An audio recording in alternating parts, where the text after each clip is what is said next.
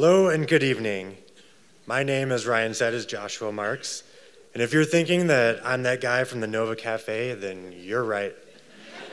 If you've been there in the last 5 years, you've probably gotten served by me. If not, I don't know what to tell you. You gotta go. Though you may have received many things from me there, the one thing you've definitely never gotten is a penny.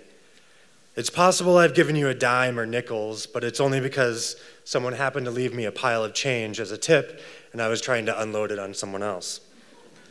The only time this has ever been a problem was about 4 years ago when a man was leaving and caught me to say that I shorted him 5 cents.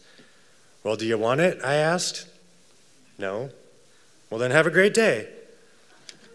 Based on this rather irresponsible habit of mine, I conceived of the idea for this nonprofit a few years ago and decided it was time to share it with the world, so here goes. It's basically a movement that starts right now with all of us decision makers and business owners to round the prices and items of services offered through our businesses to the nearest quarter, in effect demonizing the use of the dime, nickel, and penny, but at the same time, we will collect them monthly to put towards a nonprofit that sponsors progressive art programs in local schools.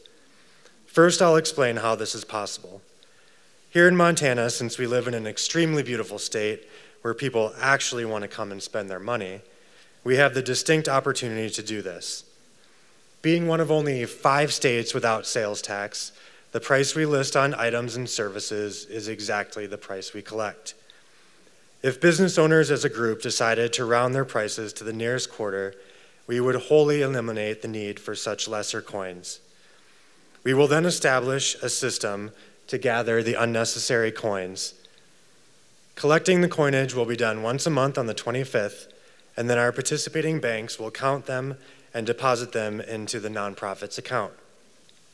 Students at neighborhood schools will then have the opportunity to apply for monies to be used at their school to support creativity-based projects and programs for their choosing.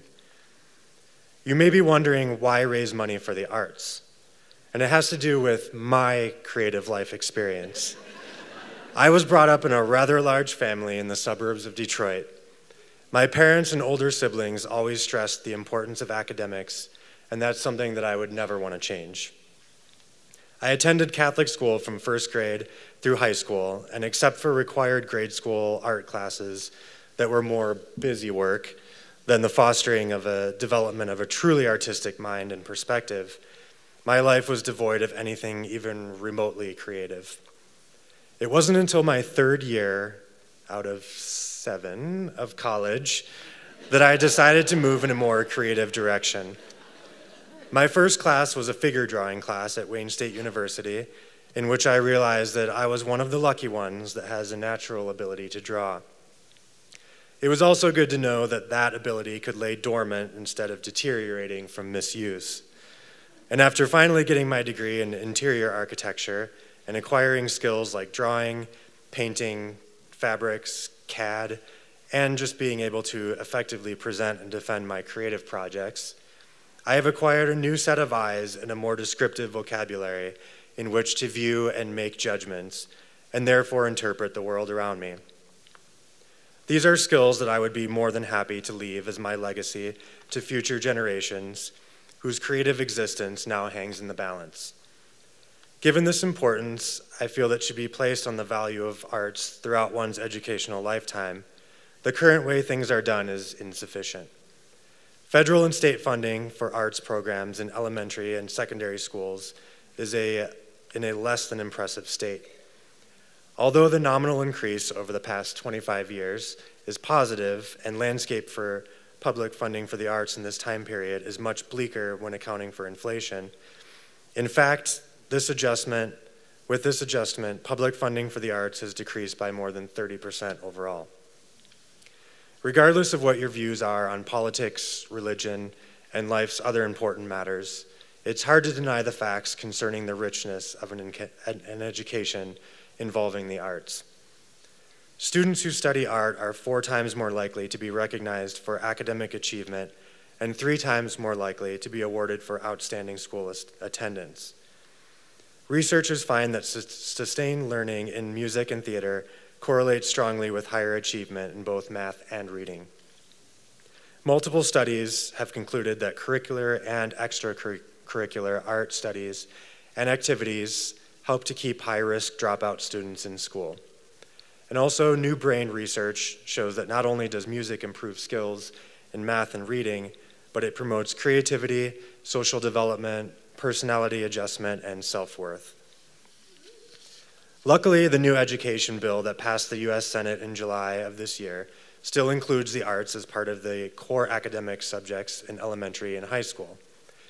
We in Bozeman already have a leg up on the rest of the country since we are lucky enough to live, in my humble opinion, in the most beautiful place. Our youth are exposed to the outdoors in a way that the rest of the world can only imagine.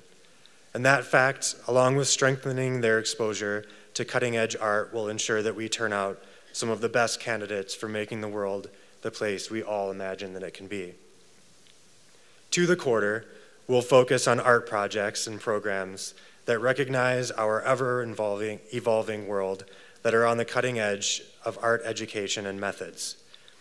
In order to attract others to get involved and do the same, I have already changed the prices on all of my various creative-based businesses and rounded to the quarter. For the minimal alterations involved, the reward will be no less than changing the future.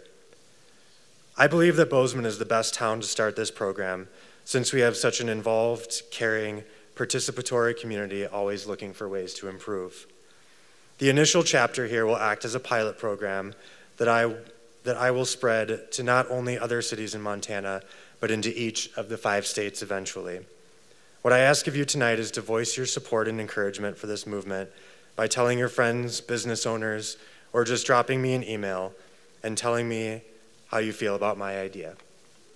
Thanks for listening.